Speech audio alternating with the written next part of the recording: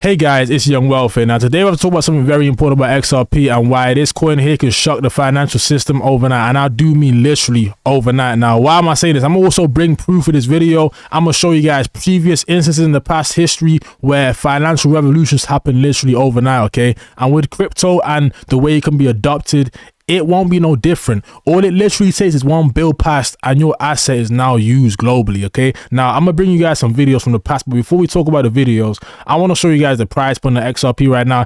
As you can see, it's up 8% on the 24 hours. When I last made a video, it's 35 cents, so that was actually a good buy. Now you're up 8%. So at the end of the day, as we can see that this is just petty price action. We know that XRP is a coin that's going to be way over $1, but in the short term, the bear market, we just have to accept that there's going to be a lot of volatility, and that's actually opportunity for you guys to capitalize if you want to capitalize with swing trades and stuff like that. So now we have that out of the way, right?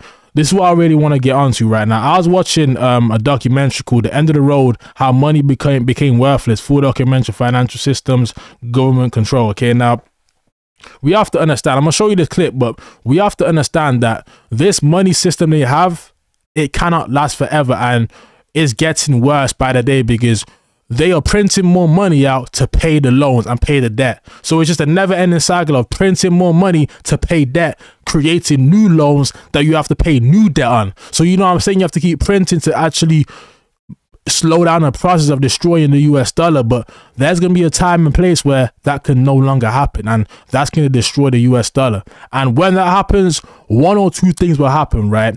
We will either go back to a standard where it's the gold standard and the actual only currency is gold, or we will go to a revolutionary method where they adopt things like XRP, adopt things like cryptocurrency, and they use within banks, which have less fees and it's very efficient. But it can either go back to gold or they decide it's crypto. But I do believe that they're going to decide digital currency, because having gold is not very efficient when you're just a regular human being in a regular day, right? So at the end of the day, I want to show you guys this clip now, and I'm going to add on to what he's really saying in this video, right? So let's get into it, okay?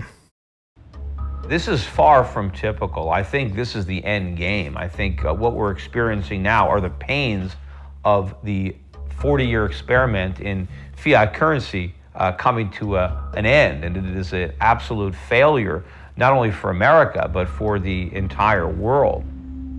Now, that's what I wanted to show you guys, because if you carefully listen, you would hear he said that it was an experiment. If you listen carefully, you hear that he said that this US dollar and the fiat currency is an experiment, and he's 100% correct on that, because the only real currency we have confirmed is precious metals, because ever since there was actual currency, it's been backed by gold for the most part. Now, this is where I want to go on to my next clip, right? And why things can happen overnight in the cryptocurrency notion of things, right? And the adoption terms of things, because this was actually the day, and this was the bill that was passed to actually unpeg the US dollar from gold so it could be printed unlimitedly. At one point, the US dollar was pegged to gold, so every US dollar had an equivalent value for gold, right? So it was pegged, so they couldn't just print out more because there's only a limited supply of gold. And guess what? There's only a limited supply of XRP. I want to show you guys a few minutes of this video just to understand where I'm coming from, right? So the third indispensable element in building the new prosperity is closely related to creating new jobs and halting inflation.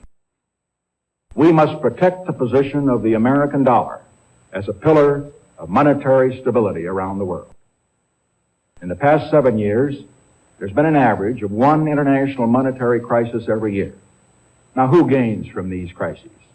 Not the working man, not the investor, not the real producers of wealth.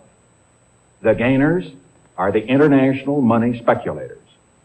Because they thrive on crises, they help to create them. In recent weeks, the speculators have been waging an all-out war on the American dollar. The strength of a nation's currency is based on the strength of that nation's economy. And the American economy is by far the strongest in the world. Accordingly, I have directed the Secretary of the Treasury to take the action necessary to defend the dollar against the speculators. I have directed Secretary Connally to suspend temporarily the convertibility of the dollar into gold or other reserve assets, except in amounts and conditions determined to be in the interest of monetary stability and in the best interest of the So this was a revolutionary day for the financial system, because what he actually did was pass a bill that meant the US dollar was no longer pegged to gold. So that means that you could not trade the US dollar with gold. You couldn't trade your, because you have to understand, the world reserve currency is USD, right? And every country has USD. Now, back in the day when it was pegged to gold, these countries used to be able to trade the dollar for the gold. So they was trading a lot of dollar for gold, causing America's dollar to actually become like overused and actually manipulated by other countries. So they turn off the bill and they turn off the actual system which back gold to dollars. Okay, now at the end of the day, you have to understand this was overnight. So what I'm really trying to get across to you guys is he passed that bill in the space of a short video. He passed that bill to unpeg the US dollar from gold in a short space of time. And that happened literally overnight, right? The notion of the financial system changed overnight, and it changed forever, because once they could print money unlimitedly, there's going to be all types of problems, and they benefit off these problems in terms of debt, in terms of printing money. Okay, now once that comes to an end where they can no longer print out money, which eventually they will not be able to, because it'll be a terror. Like the US dollar will crash. Once all the other lower, weaker currencies crash, it's like a monopoly. The biggest one will crash, and the biggest and safest bet for fiat currency is currently the US dollar. But once the US dollar crashes and other countries lose confidence in this US dollar, they will need another thing and another method to actually have a financial system, because the US dollar will be dead, right? Now there'll be one or two things that happen. They go back to gold, which is highly unlikely, because the average person is not going to be rolling around with gold coins. Let's just get out of it, right? That's a good investment. It's a good actual precious metal, but we need something that's accessible to everybody in a quick space of time. Now that coin right there is XRP, the one and only digital asset I feel like could be accessible to people in 3 to 5 seconds, and I can send it anywhere and on-demand liquidity. So you don't need to hold a lot of money to have a liquidity, because it's ODL. They can flip the switch and make a video on Congress saying that the new bill that will be passed is we'll use XRP as legal tender in banks, and we use XRP for cross-border payments and transactions just like that overnight. Okay, that's how fast it can happen in the crypto system, in the financial system, because at the end of the day, they changed their mind about using gold and pegging it to the dollar in the space of a week. So when you're talking about the speed of the US dollar crashing, how bad it's getting in the economy very quickly, the US dollar is going nowhere but down. They can't reverse what is done, because there's too much printed, and if they stop printing, that will cause all types of different problems. So it's either way they go, they can print more, or they can stop printing.